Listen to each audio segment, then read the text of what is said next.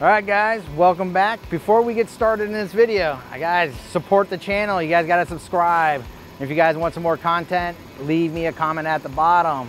And then if any of the videos that you've seen, don't forget to pound that like button. So let's get back on the topic of maintaining your radiator and your charge air cooler. So all I can tell you is what I've done when I used to live in Colorado working on trucks when they went through the salt and dust storms. So what I did was I would buy a wand, you know, for your pressure washer, take the end of the one nozzle off and cap it and drill little holes on each side.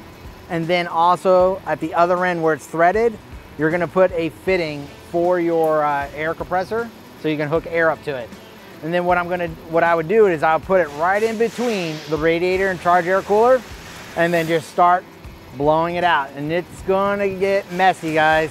So I highly suggest that you guys get eye protection as well as one of those little painter's masks, you know, the cheap one, not the full fancy, and then go right at it and expect to take a shower afterwards.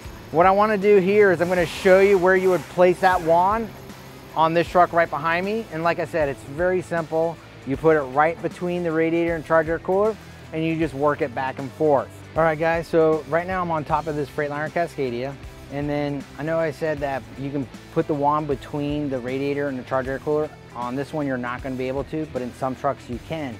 So if you can't do it there, what I would do is highly put it right in between the condenser and the charge air cooler and then just start blowing right through here. And then over here on this side, what you do is just move the fan a little bit out of the way. You know, you could just push on it. You're not going to hurt anything. And then get the wand and just start working across the radiator and start blowing it out. And you're gonna see all this in this area engulf in dust, especially if you just recently went through a dust storm. And this is an easier way for you to maintain so you don't overheat. And that's the main goal, is not to overheat so you don't damage your motor.